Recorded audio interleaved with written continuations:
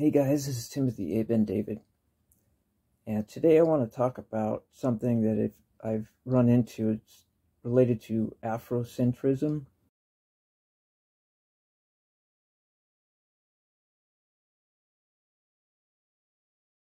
And it hits close to home. I was doing some ancestry research, and I was thinking about doing another video relating to the doctrine of the serpent seed doctrine, the dual seed line, and my take on it. And I was going to show a few of my Jewish ancestors. And anyway, go back to the Bassano family, which I'm descended from probably twice. Anyway, I'm not sure if Emilia Bassano is my direct ancestor. One site says she is. The other says that no, she's my ancestor's cousin. My ancestor, it says, is Lucretia Bassano. Either way, she's also married to the Laniers, so I'm related to her twice that way. At least in marriage and as a cousin, so two ways. Plus, plus that family was Sephardic Jewish. Well, her mother was a Johnson, so her mother was a white English woman. Her father was an Italian Jewish musician from Venice, Italy, and they eventually went up to England. But anyway, she's a famous woman in that some people think that she was actually the real writer behind Shakespeare's writings. And she's probably mentioned in one of them called the Dark Lady. And of course, that has something to do with the Afrocentrism related to her. Like if you go Google Emilia Bassano on the internet, like half the photos that show up and stuff are like a black woman trying to say that she was black, and that's why she didn't get credit for her writing, and all this other junk. And it's funny because I found somebody else, Alexandro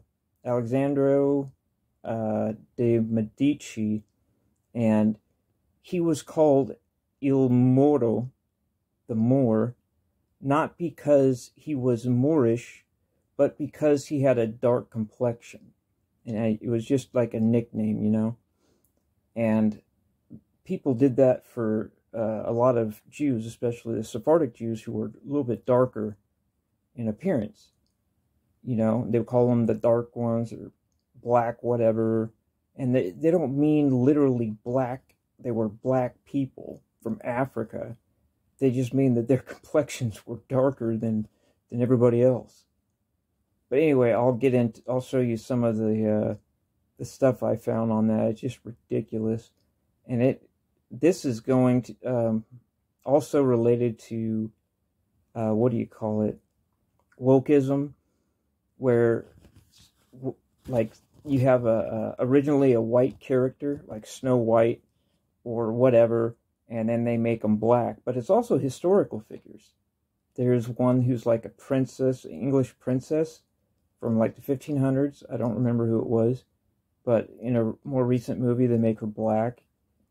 And this is happening quite a bit.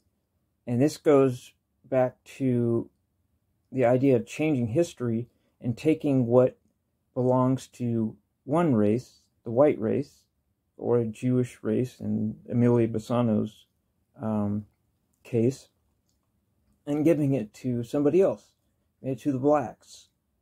And there's a meme that is out. It says blacks were the first Chinese, and some of these people are serious. And another one I found was somebody was commenting on Cleopatra. Cleopatra, okay, was white. She was of a Greek and or Macedonian ancestry, and back then they were all Anglo-Saxon in appearance. And of course, you know, she lived in Egypt, so everybody assumes that she was African, at least the blacks do, because Egypt is in Africa, so she must be black. And then lately, I think they've made her black in characters in movies and stuff. It's like, dude, it's so easily debunkable. She was of Macedonian ancestry. Plus, there's a painting of her that was done in the 1st century, like right after she died, and she has pale, super pale white skin and red hair. Okay? But it's just these Afrocentrism people, man. It's like, it's ridiculous. It's getting ridiculous. And wokeism is getting ridiculous. It's taking away from whites and or Jewish people and giving it to somebody else. Trying to change history. Okay? It's like propping up one group and lowering another. You see? That's communism, pretty much. Take away from the people who have money and give that money to the lower income people so that we all are on the same page. Nobody has any more power than anybody else, so they're all easily enslaved, basically. No political power. But anyway, I'll get into some of this. So shall we look into it? Yes. Okay, so here is Emilia Bassano. Okay.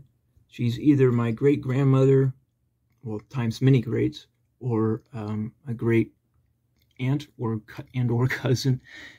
But anyway, so like if you go online and search Emilia Bassano, half the pictures that come up are of black women.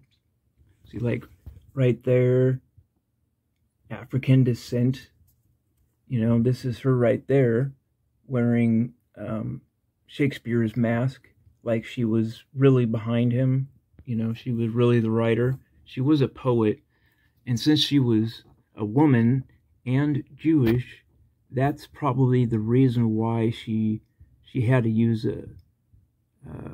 another character to pretend that she was a man.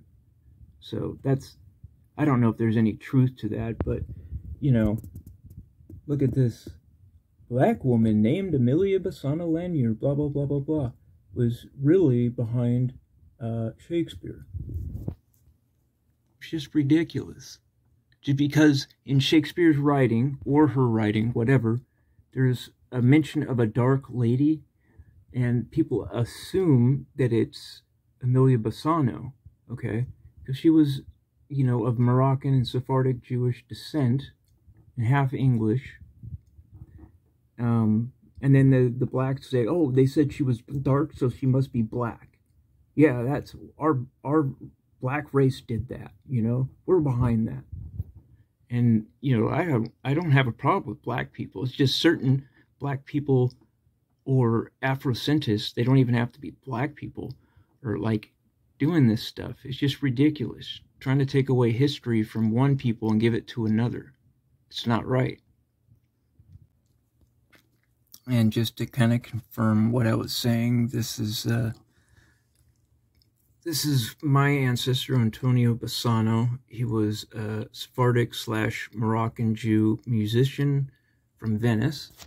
And he is, I think, her uncle. I don't think he's her father.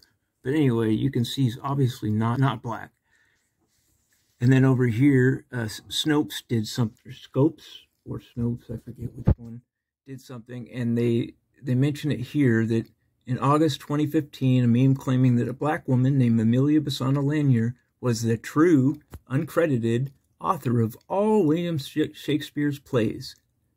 And this began circulating online in 2015. Emilia Bassano is the lady who wrote all of Shakespeare's plays. Because she was black, they would not publish her work. She died in poverty because she never received a dime for her work. Shakespeare was illiterate and could barely write his own name. Right. This is just a little bit of her background. Bassano was not black. This is from Snopes. She was born to Battista Bassano and Margaret Johnson, who was an English woman, you know, white. And she was part of a family of Italian court musicians of Moroccan and Semitic ancestry, and they lived as clandestine Jews in either Venice and or in England when they went there. So this stuff is just, Afrocentrism stuff is just ridiculous. It's kind of ticking me off because they're making it mainstream too with the wokeism, you know. It's one thing if you want to make a character black that's like from a fantasy or whatever that was, you know, like Alice in Wonderland used to be a white girl with blonde hair. They want to change her black, you know, I don't see any big deal with that. But if it's a historical character, now that is not right to change them. So anyway, I just thought that was interesting. So thanks for watching, guys. Have a good day.